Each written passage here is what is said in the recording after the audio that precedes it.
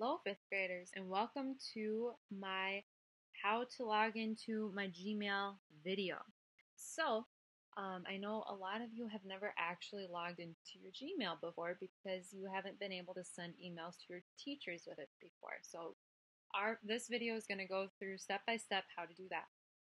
You are going to start by opening up the internet on your computer. If you're watching this video, that means you were in Google Classroom, so you already have the internet open. So you can go ahead and open up another tab if you want, or if you want to open up another window. So remember, if you're on like a Google product, that'd be Chrome. Windows would be Internet Explorer, and then Apple products, that would be Safari. So you're going to go ahead.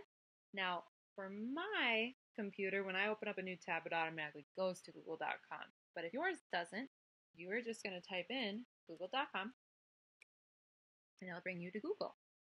So once you're at google.com, up in this right-hand corner, you're going to see that it says there's a blue button that says sign in.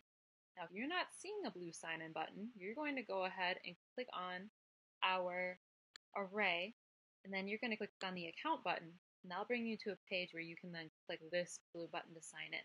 Okay? We're going to go ahead and click this one to sign in.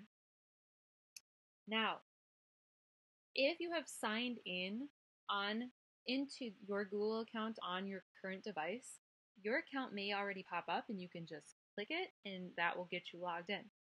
If you haven't, you would want to click on use another account. Then you will enter in your email. You can see mine kind of auto-generates over here. Notice it's my first name dot last name at stjosephs.org. You want to make sure you're putting all of this in. You just try first name dot last name, it won't work. You need to also include the at stjosephs.org. Alright, I've got my username, my email entered in. I'm going to click next. Then you're going to type in your password. Mine autofills. And remember, you guys, the password you use to log into Google is the same password you type in when you're logging on to the Chromebooks at school. Click next. And now I am logged into Google. I can see my profile picture up here. And now you guys, to actually get into your Gmail, you can do one of two things.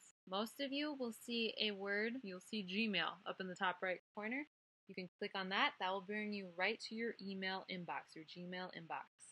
If you don't see the word Gmail, you're going to go over to this array again.